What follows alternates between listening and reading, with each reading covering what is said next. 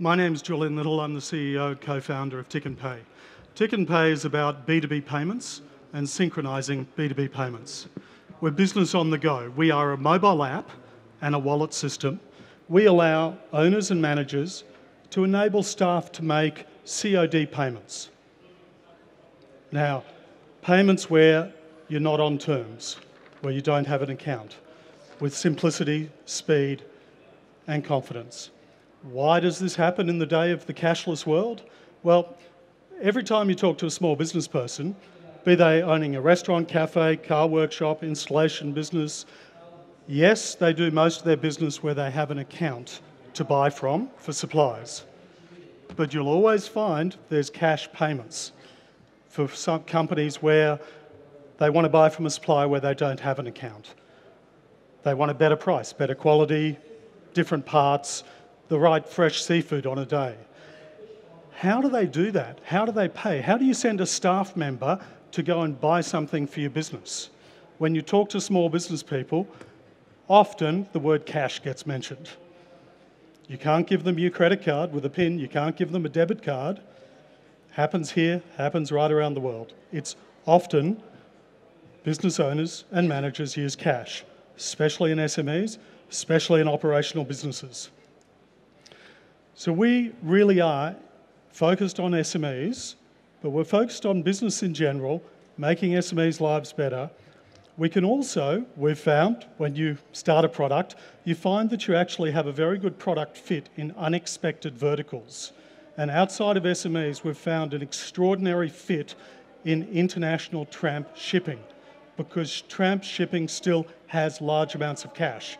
On average, $20,000 minimum is on a LNG gas carrier, coal carrier, tramp shipping. So what is TicknPay? Our strategy is white label. We are not here to find end user customers. We are creating a white label platform, which is a wallet, workflow, app, and payment system. Real-time requests and approvals prior to spend through the system. We can have business rules, later on AI to automatically approve, but otherwise, people want to see how much money is it? I want to approve it, and everything happens instantly. The fulfillment is the app and a Visa card, but it doesn't have to be a Visa or Mastercard card. It could be wallets, WeChat Pay. We've got a project in sub-Saharan Africa, which we're in the early stages of qualifying, where it's MNO money, mobile money, for FMCG payments from stores. Our customers create, using our product, fintech services for their customers. That's our strategy. What's the solution? So first of all, there's a funding of the wallet by the company. The employee uses the request form, the manager sees it instantly, all the details, get rid of that paper form. The approval transfers to the employee's Visa card or WeChat wallet. They use the card for the business purchase or at ATM. And in shipping, we've got a sub-level in the waterfall to payroll cards. We're right at the heart of very powerful Gen X trends. Not being a Gen X, I feel when I look at my kids are never going to use paper forms in business. They'll look at that as something like we look at a coal-fired train. Mobility, instant messaging, workflows, real-time, anywhere, anytime control. That's what business people want today. They don't want to give an employee $100 in cash or 100 dirhams to go and buy a toner cartridge. Now, we're white labelling the product. We have a partner in shipping, but our broader focus is to license banks, and for banks who have, or any company that has large SME customer bases. You can actually embed lending within the product because the customer wallet can actually be a loan. And this is a very key trend now, embedded financial services of the future. The business has a product, they find the product useful, but within that product are financial services. We like to think of ourselves as actually not a corporate card, but a corporate wallet. The team, well, a couple of us have grey hair. We've been in the game 25 years each, very focused on payments, operational businesses, transaction businesses. I was fortunate enough to work for Majid Al Futtaim here for 4 years. I took business from 0 to 1.2 million cards. And the number one guy who made a lot of that happen is working for us now as well. So we have a team. My brother is a co-founder, which truly understands the mechanics of scaling and growing this type of business, with a lot of experience in corporate sales. Thank you, Julian. Questions? It's a quick 5 minutes, isn't it? Okay. There you go. So we're raising money at the moment. We've got questions, please. Out of interest, why are you in Malta? Because the European project with shipping required us to get a sponsor bank. So we're actually supplying the Visa card there.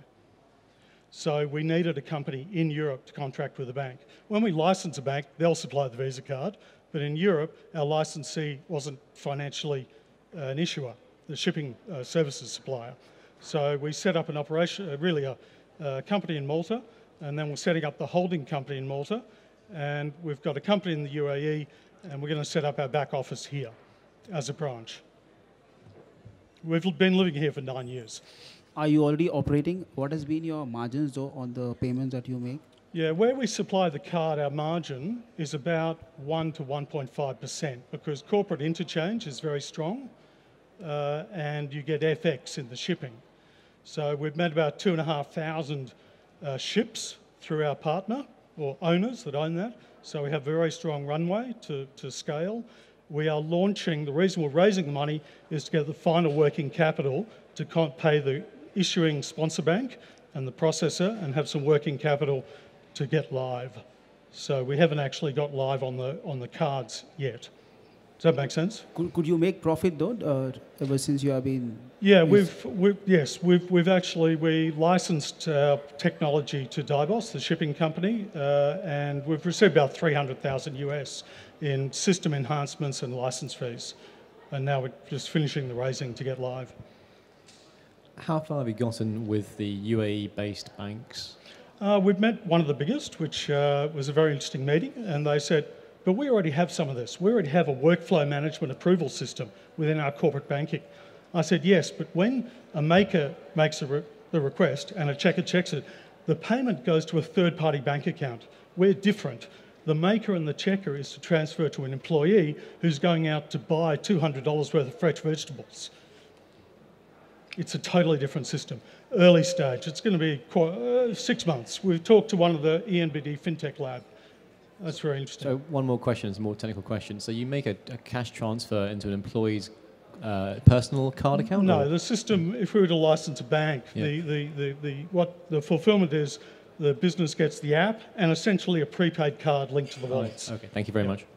Yeah. Thank you, Julian. Thank you very much. TicknPay. Thank you. Okay.